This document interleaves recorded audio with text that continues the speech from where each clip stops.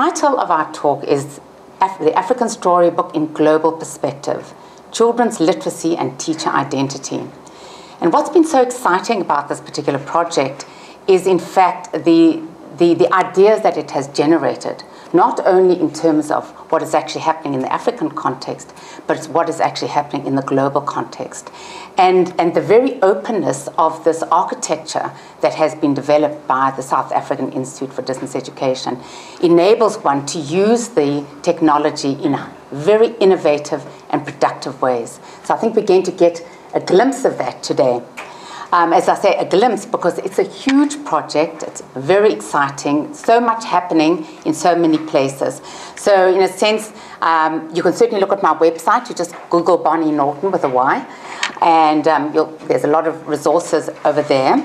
But we also have other resources, just here the community engagement website of UBC, Faculty of Education. So it's really great to have that resource.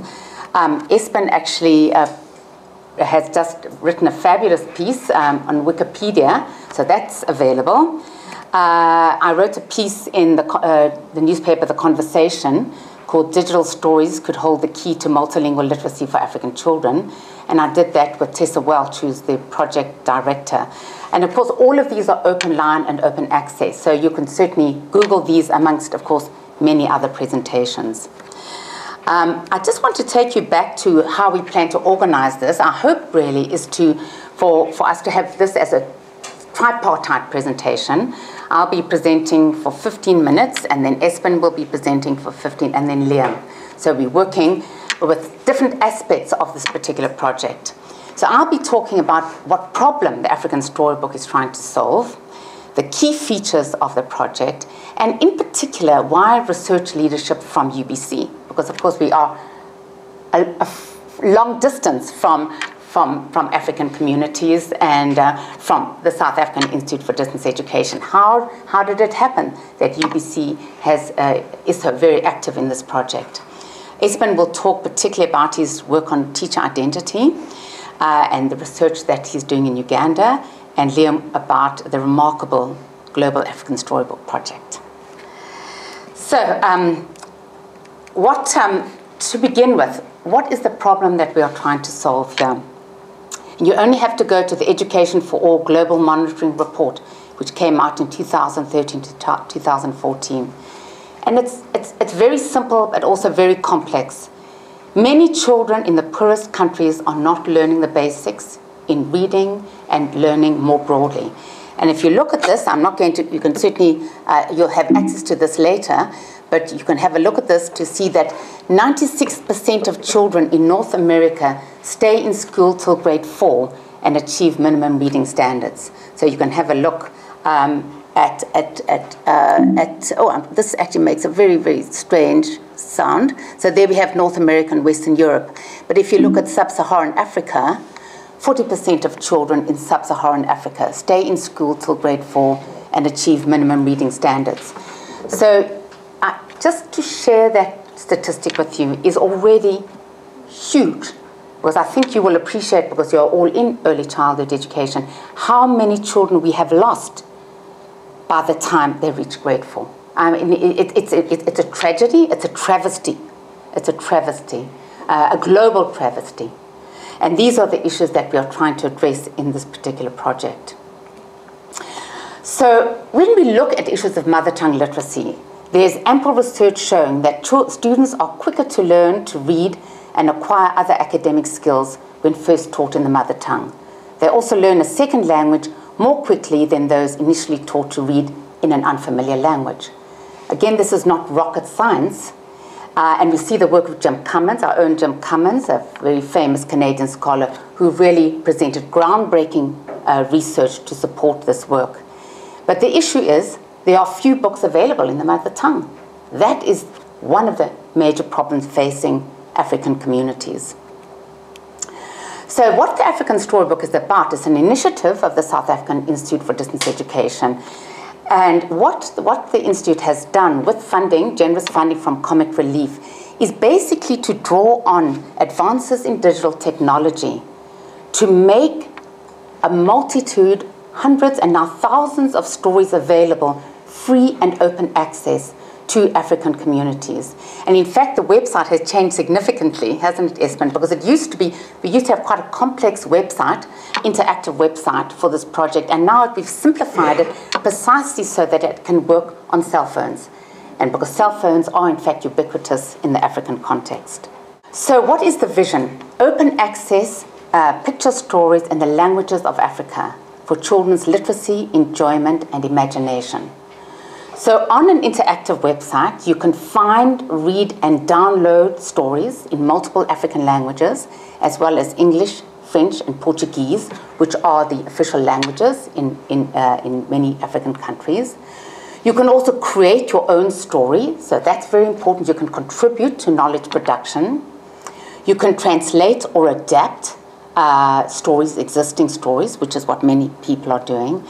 And of course, you can read about our work. So we have a blog where we have many, many different and interesting issues that arise, and of course that is also free and open access.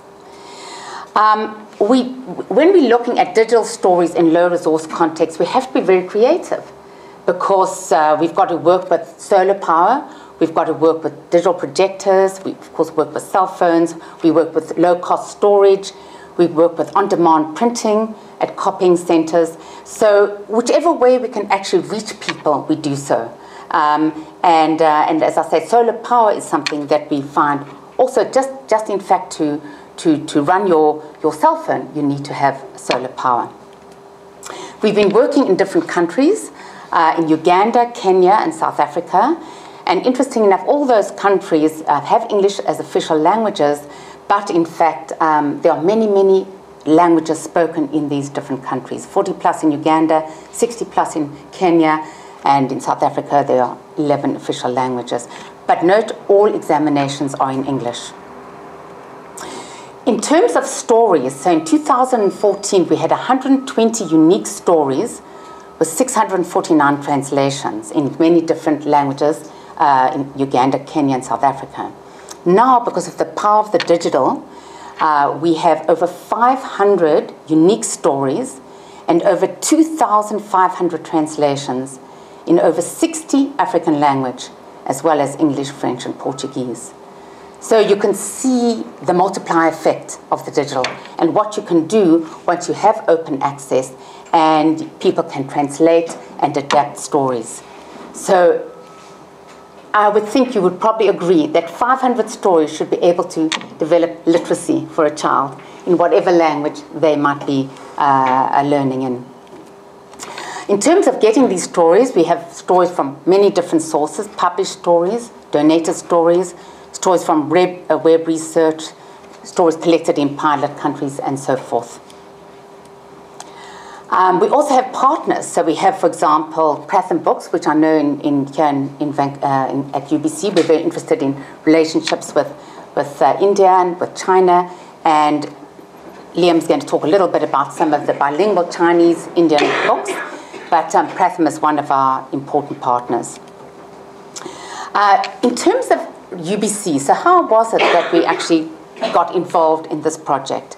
So you'll see there's a picture here of Tessa Welch, who's the project director, and I'm in fact the research advisor of this project. This picture was taken at a Peter Wall Institute conference that we held actually at Stellenbosch in South Africa in 2013. The issue being that the African Storybook is interested in research, in linking up with key universities and teacher training institutions.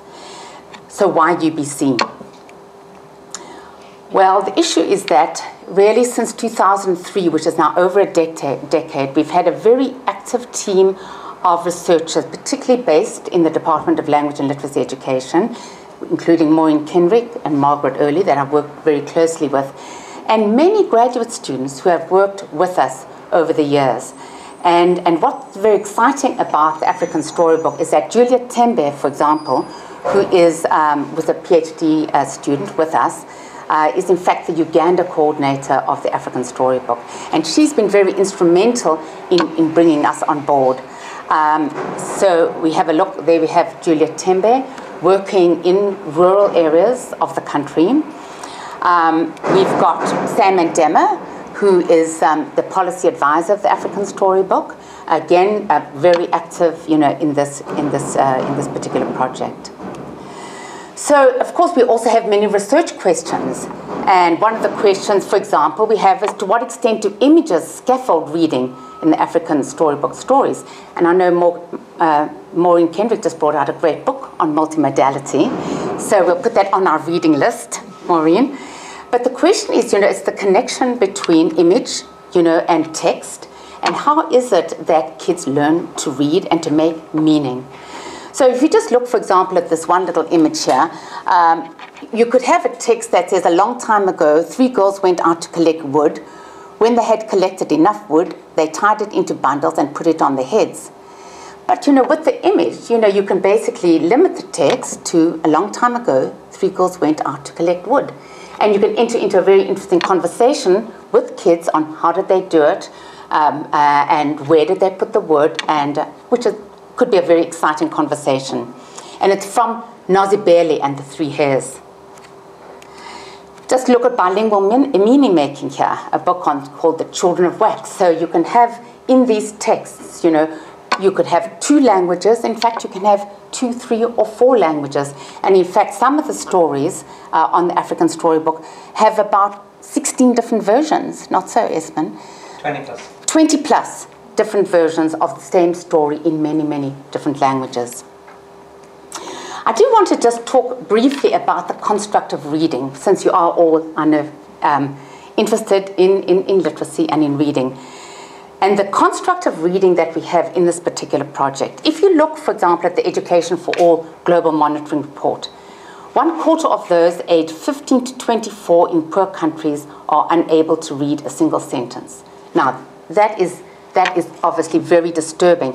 But what is very interesting is that are unable to read a single sentence. And you do wonder, what is the construct of reading? Is it about, in a sense, decoding sentences? And certainly that is very important, but that's in many ways, a very, one theory of reading, right? The decoding process, the bottom-up process. But if you think of reading as meaning-making, and that the opportunity for children to claim ownership of meaning, what you really are looking at there is the identity of a reader. And if children have the sense of themselves as readers, they can engage with text from a position of power. Not in a sense, what do I need to understand? What does this word mean, right? But rather, how can I make sense of this particular text, and more importantly, this particular story? You mentioned, Ariat, in a sense, what are the stories that we bring? Well, the stories are central to this particular project, and I think that is what actually gives children such excitement, actually, as they engage with these texts. The question about teachers as well, and this, of course, we are all centrally concerned about. How do we support teachers, parents, and communities to use digital stories effectively? And how do we mediate digital stories with children? And this I'm going to turn over then to Espen, who's going to talk about our research in Uganda and what remarkable work we're doing with teachers. Thanks, Espen. I will start with a quote by one of the participants, a teacher. She says, "When I see my name there, I'll be very happy. I wanted my name to appear such that people come. People begin to look for me. Who is this woman who writes this story? But when they reach here, they will want to know who Monica is." Monica is one of 12 teachers that I worked with in a school in Uganda. This was one of the African Storybook pilot sites. It was actually the only, out of the 4 pilot sites in Uganda, this was the primary school. They had some other institutions also. A teacher's college, library, and an early childhood center of sorts. I spent 6 months in the second half of 2014 working with these teachers, observing lessons and otherwise. The questions that I'm focusing on in this presentation from my research are partly about the teachers' use of stories, but also about the identity aspect of this work. So I ask, how do teachers use stories from the African Storybook to promote early literacy? And how did the African Storybook contribute to shifting teacher identities? This might be a familiar sight for some of you if you've spent any time in schools in Africa. You see it from where the teacher stands, where the blackboard is kind of here. As you might see, there are not very many storybooks or textbooks or much print materials at all. There's a poster of sorts up here, so they have some things. They make their own materials, such as that one. But mostly they use the blackboard, where they write sentences and words that they use for teaching. They have a little library also with some books that they occasionally use. But for groups of 80, 90 plus students, often, almost no cases do they have enough books for everyone. And some books are dated. It's rather limited in many cases. And this is, as Bonny was talking about, this is the kind of situation, or should I say, this is the context in which African Storybook comes in and says, how can we, enrich, how can we contribute to, bringing in more literacy or literacy materials into these classrooms, into these schools, working with teachers. Some of the new identity positions I identified through my work, through the African Storybook, or include the teacher as a writer, as a poet, as you might recognize from the opening quote that I will return to, but also a teacher as a digital educator, someone who actually goes from not having any digital skills or no experience with computers or no background at all to actually being relatively adept and being able to use this, much like I'm doing it now, which is also what the teachers would do. They would project in this manner. But also a teacher as collaborator, how they developed as collaborators and built on practices of collaborating. And finally, the teacher as a change agent, again facilitated through the stories and through the African Storybook project. I will start with this story. This is, sorry, the teacher in the opening quote talked about becoming a poet through this project. Let me just read this short poem with you first. Mosquito, mosquito, you are a weak insect that can be blown by the moving wind. You suck our blood, transmitting malaria parasites into our bloodstreams, making our bodies painful and weak, killing us everywhere in hospitals and homes. You weak thing, leave us alone. Why don't you suck juice from plants as other insects do? You have frustrated the government's efforts. You attack us during our study times before we go to bed. This poem, which is written in a style that is, written within a style typical of the oral storytelling and poetry culture of this, this community that she's part of her. This is a story she wrote and submitted to the African Storybook because they requested stories and other poems. I don't think they even mentioned that, but she brought this, and in the process she also, as she said, she becomes a poet. She says, I've become a poet now, because the poem goes from just being something she's written, something she has in her own notebook, or maybe something she might teach to the pupils, but just to be something that's out there, is online. She's published, essentially. She's become a writer or a poet. What is unique about the African Storybook, what is special about it, is that she might very well have told this story before, but now she has an avenue for publishing, and she's also her abilities and her writing abilities are acknowledged, and her authorship is acknowledged through this process. It takes on a new meaning, and it becomes bigger than just a story or just teaching it to one or two classes. This is a teacher, much like I'm doing now. She's teaching a story like I'm giving a presentation. She's using the digital tools, as you can see down here. Well, you can barely see, but this is a projector. It's a bit dark. It's about this size, this big, and then a laptop, much like I'm doing here. Which they got through the African Storybook.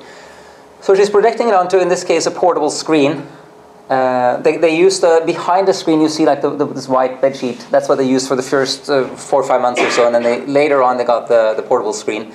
What is also interesting here is that you see she's using the blackboard, which is the conventional way of teaching. That she writes words and phrases on the blackboard. In this case, she's actually using both. So she's writing some words from the theme of this week, and she's also using this. So she integrates the two modes at the same time, and she has a little pointer in her hand which she uses to point to individual words. It says, "I cut the butternut," it says there. So she'll point to individual words, people should repeat, or she'll ask people to come up and point to words. So she integrates the two modes, and she does this, in this case, she also brings in the digital into this process. As I think I briefly mentioned, the teachers had no experience at all with computers. They'd not been online. Many of them said they feared to touch a computer. They were worried they would break something, or they had never done it before. Quite simply, in the process of these few months, they got a little bit of training initially, but not very much. A few sessions, and when I came, they were still quite uncertain about it. In the process, some of them developed skills and were quite adept by the end. Others not so much. But in the end, they ended up, they relied on each other to actually, to make this happen. So some teachers taught other teachers, and in the process, also learned that. You learn more by teaching others, as also one of the teachers expressed herself. And this practice of collaboration is, of course, nothing new. They did that before the project. In fact, they had a fairly established practice of especially planning together and also asking each other questions. So this built on existing practice, but also took it further by developing digital skills and also using these in the classroom to teach. This is a story on this soccer star. I will use the story as an example of how one of the teachers acted as a change agent in or with her pupils. Andiswa watched the boys play soccer. She wished that she could join them. She asked the coach if she can practice with them. The coach put his hands on his hips. At this school, only boys are allowed to play soccer, he said. The boys told her to go play netball. They said that netball is for girls and soccer is for boys. Andiswa was upset. The next day, the school had a big soccer match. The coach was worried because his best player was sick and could not play. Andiswa ran to the coach and begged him to let her play. The coach was not sure what to do. Then he decided that Andiswa could join the team. The game was tough. Nobody had scored a goal by halftime. During the second half of the match, one of the boys passed the ball to Andiswa. She moved very fast forward to the goal post. She kicked the ball hard and scored a goal. The crowd went wild with joy. Since that day, girls were also allowed to play soccer at the school. Sorry. What is interesting about this story, apart from being an awesome story in its own right, is how the teacher actually used this to discuss the gender roles of sports at her school. She was also a physical education teacher, and she was concerned that her, well, much like the boys in the story, her own pupils, this was grade 3, had similar attitudes and didn't want to play with the girls, even though the teacher actually told them to, right? And so they read this story together, and they started talking about can girls play football also, and she kind of got the boys along, and as she put it, it really changed the attitudes of the boys. What's also important is in the process, the boys, so the attitudes of the boys may have changed in the process, but for her as a teacher, it also meant that she partly had a tool, if you like, or a means to actually bring this conversation up to the classroom, and not just on a theoretical level, but actually use this as a good example of that, and open that as a conversation. So in the process, it also meant that she could negotiate her role as a teacher, as a change agent who could bring questions of gender roles into the classroom, and actually connect the classroom and the courtyard and the schoolyard. All of these, use as an example may seem very very nice, and there are many good examples. But at the same time, it's important to remember the conditions these teachers are working in. And as you saw the opening photograph of the classroom, I mean the physical conditions and other salaries are a number of constraints and concerns. But I'll just focus on some of these kind of broader issues. One being the curriculum, which in a sense is very supportive of teaching stories. But in practice, it's also quite loaded and has certain themes that the teachers feel compelled to follow. They have to. There will be a theme called "Things We Make." There will be a theme called "Peace in Our Community," and they're expected to follow these themes in how they teach, which was a major factor in limiting teachers, because many felt that we have to find a story that matches this theme. Some more than others, but that was certainly a factor in. Which effectively, for some teachers, limited the amount of stories they taught. Another aspect which I have represented here with a photograph of a lesson plan. One of the teachers, so they write these. They plan their lessons. They write what they're going to do and what they will do, the methods, it's stretches all over here. A number of things how they will actually teach the lesson, and this is also taken from the curriculum. They look up things. Okay, this week it's about certain topics, so they'll copy that over. It takes a lot of time, and in this process, there's not much room for these stories. There's no, and this was Soccer Star is not in there, right? There's no mention. There's no reference to. I'm sure you will find gender somewhere, but it's not like you can just look up a page and you'll find that. It's not matched in any way. So it takes quite a bit of imagination and creativity for the teachers to kind of make that connection, or somehow do it anyway. The teachers, another aspect. So this lesson plan and similar preparations that they had to make were also something that they were supervised based on this. They had to show it to the school leadership, as well as external supervisors who would come and actually check all of these documents and make sure that everything was in place.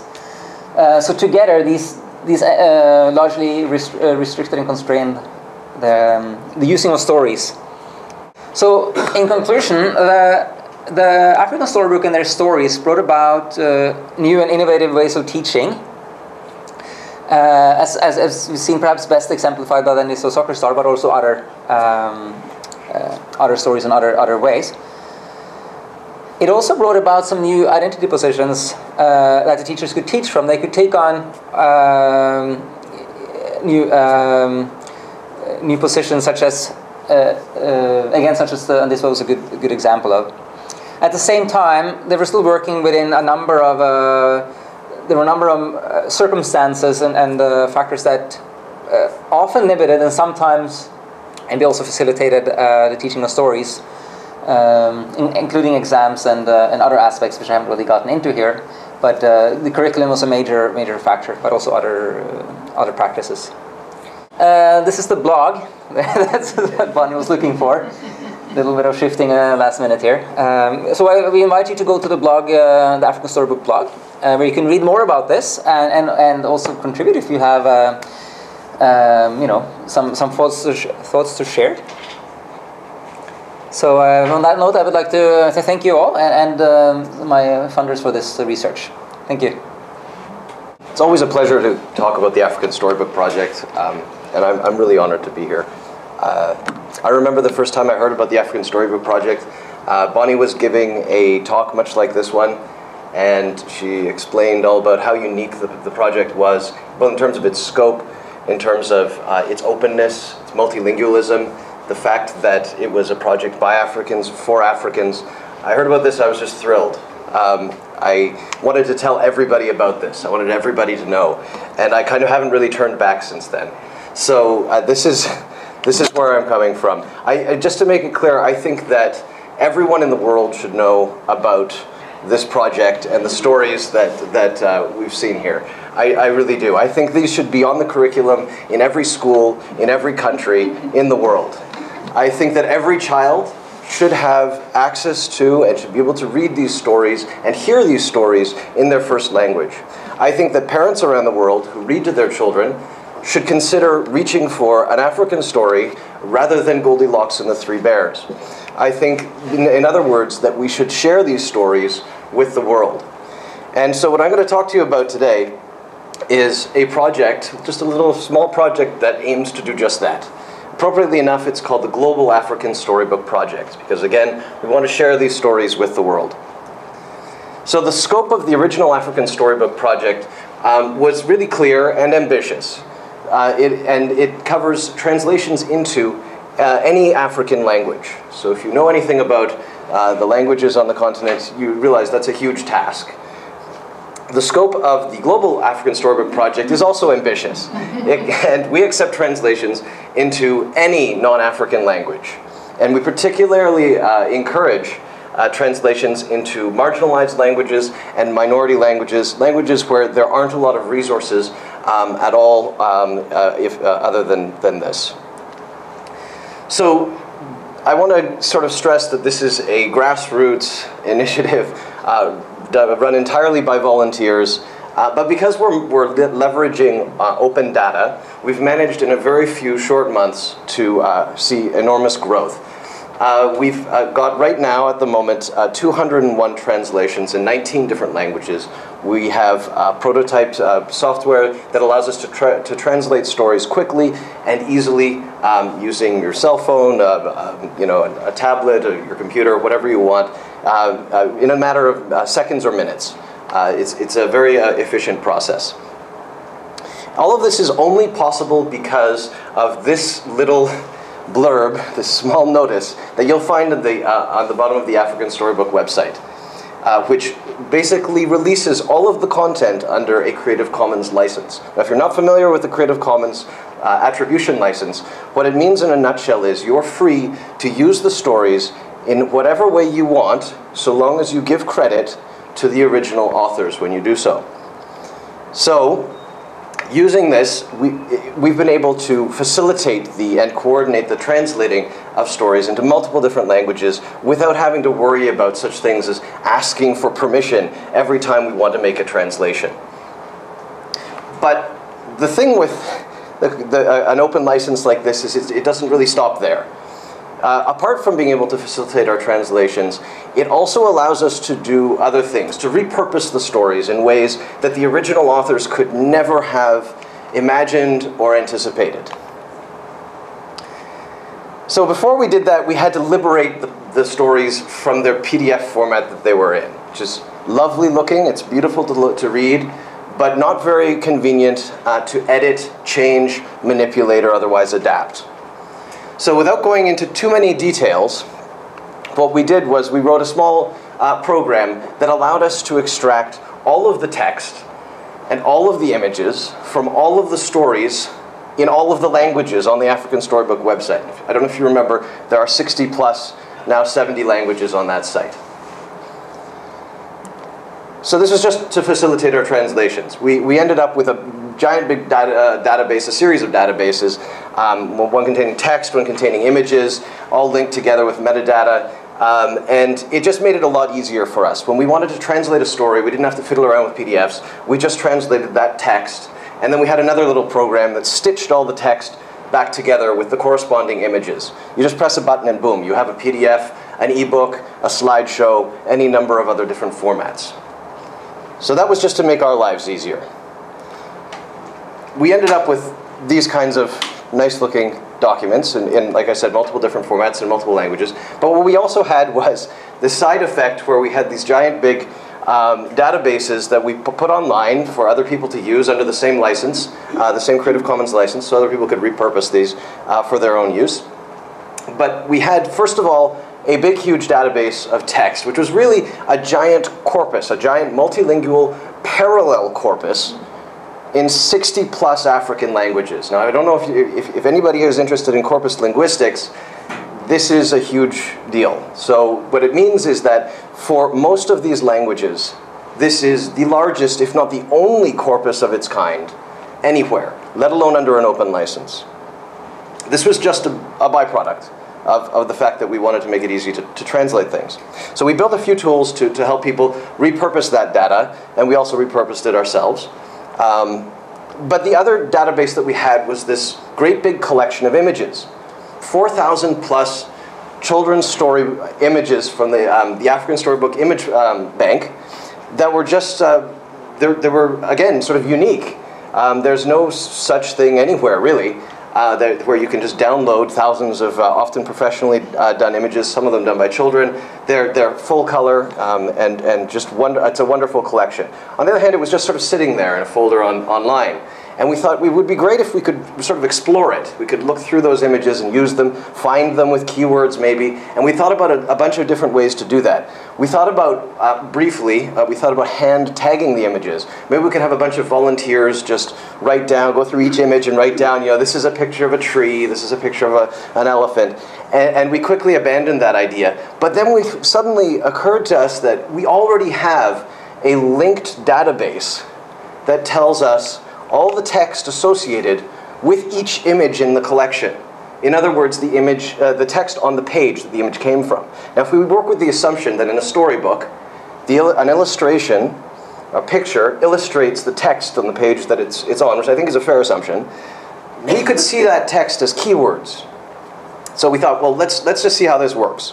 So we filtered the text of all the English stories through a filter of stop words that basically took out all the words like the and of, you know, all these common words that we didn't want in the corpus to just give us a bunch of keywords.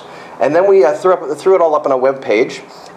We called it the ASP Image Bank Explorer. We weren't sure if it would work because this was not a search engine the way that you have, you know, you might be used to. There's no algorithm, there's no deep neural network or something that we'd trained to tell you what people were looking for. So we weren't sure if this would work at all. We were surprised to discover that it worked pretty well. Considering that there was nobody who'd actually tagged these images, except for the people who wrote the stories. When you look for libraries, you find pictures of libraries and people reading in libraries. When you look for lions or elephants or cats or dogs, you just see pictures of lions, elephants, and cats and dogs. I thought that was amazing because I didn't expect it to work at all. We could have stopped there, but then we realized what's really special about this corpus, again, is it's a multilingual parallel corpus in 60 plus African languages. So there's nothing stopping us from doing the same thing in all of those languages. Again, we didn't know if this would work because I don't think anybody's done this before, but we thought, well, let's try it out. And what we ended up with was the same Image Bank Explorer available in all 62 languages, plus all the 19 languages we translated in the Global ASP project. So if you search in Lunyole for crocodiles, you get pictures of crocodiles. If you search in Swahili for pictures of cows, you get pictures of cows. If you search in Chinese for pictures of lions, you get lions.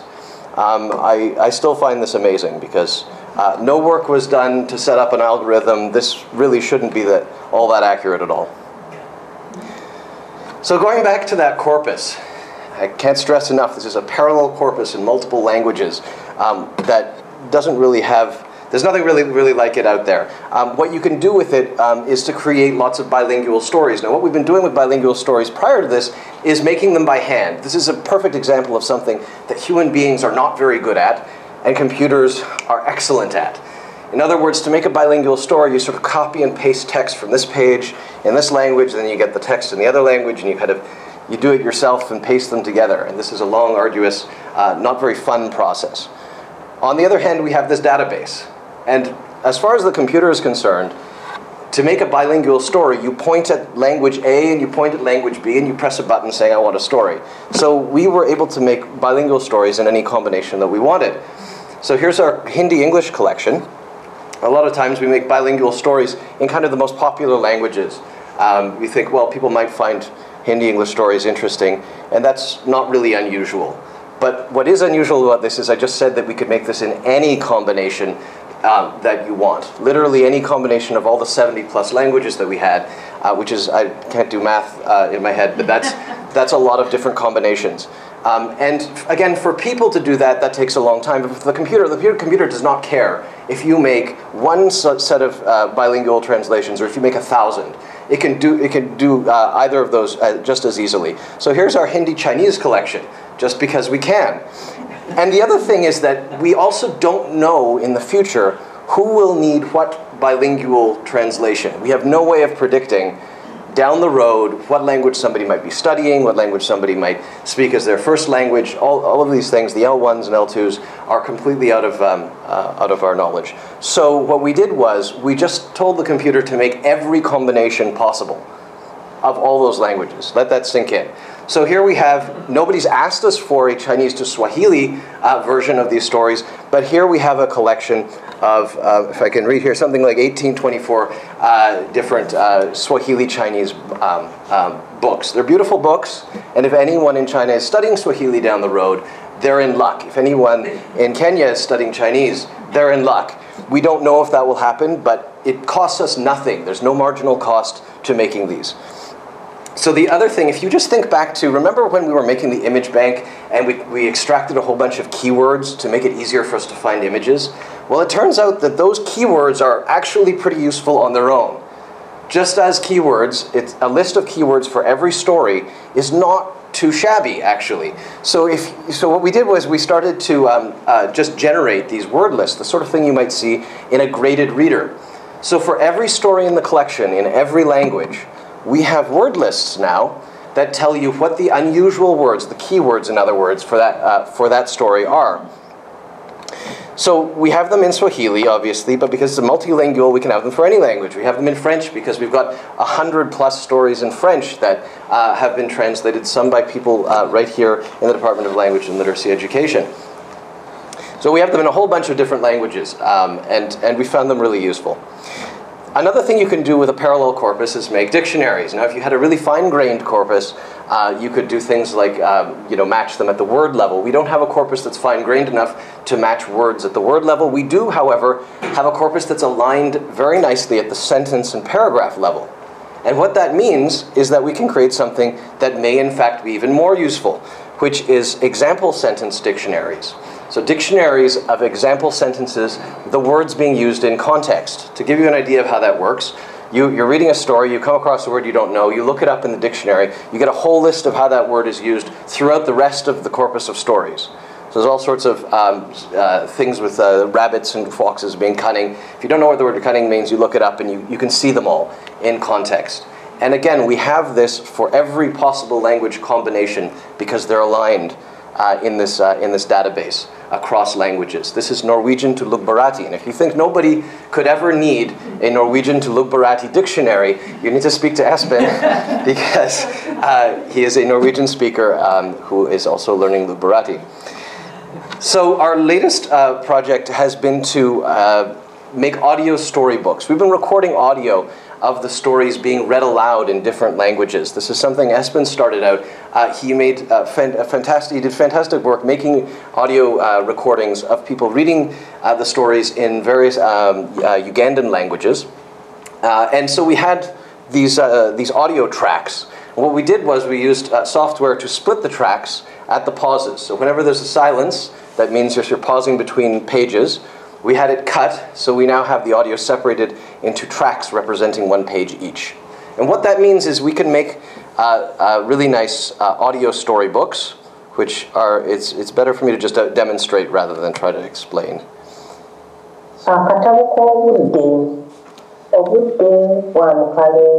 So these are controllable. In other words, I can go backwards, I can go forwards, I can skip around the story, and it's like having somebody read this to you as many times as you want, except that you can make them go back and forth and have it completely under your control. If you've ever learned a language, you know that it's really important to not just have text to read, but also be able to hear the language being used. So we found this to be incredibly useful to us, and we wanted to see it happen with more stories. So like I said, we've been doing just that. So we've started recording these in multiple different languages. This is an ongoing project. This is a story recorded in Norwegian. It's the same thing. If you're learning Norwegian, this is just a fantastic thing to have. This means that I don't need to ask Espen to read me this story 100 times over in order to hear the vagaries of the distinctions between individual words. So finally, I don't know if there's any time, but most recently we've taken these tools and generalize them again, because we made them with the understanding that they could be repurposed.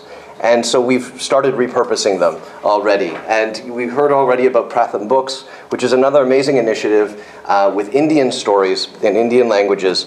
And we were able to point all of these tools at the Pratham Books collection and instantly get an image bank explorer, a translator, a corpus of data in Indian languages.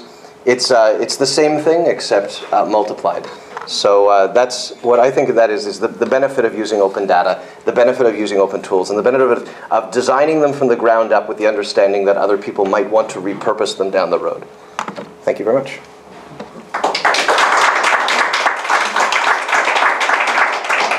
Thank you so much, Espen and Liam. And I think you, it's exciting, isn't it? Yeah. Just like it blows the mind.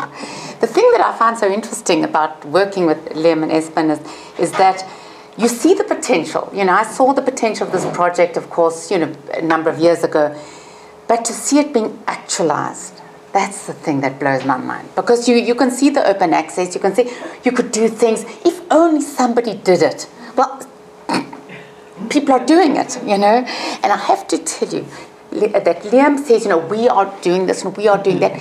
Believe me, that's I am doing this. I am doing that with a little bit of help from Espen and maybe other people. So a lot of help maybe. But and in fact, you know, I was in China recently. I was in China in December, and I actually showed them the work that Liam was doing, and people were unbelievably excited and were interested in collaboration. Where do we go from here? In fact, when I was in India, I did the same. I was in India recently, showed them all the stories. There was huge excitement. But what I think is possibly one of the most amazing things about the global ASP, for example, is you can go from Hindi to Chinese, not necessarily English. You know, so talk about democratizing, you know, the language education, you know, and giving people a sense of ownership, right? That the world is not necessarily Anglo-centric. A lot of it is, but it doesn't necessarily have to be. And you have this kind of model that allows you to actually, you know, work with language in very hybrid ways. So, such a pleasure. Thank you, Bonny and Espen and Liam. Honestly, inspirational. Honestly, just absolutely.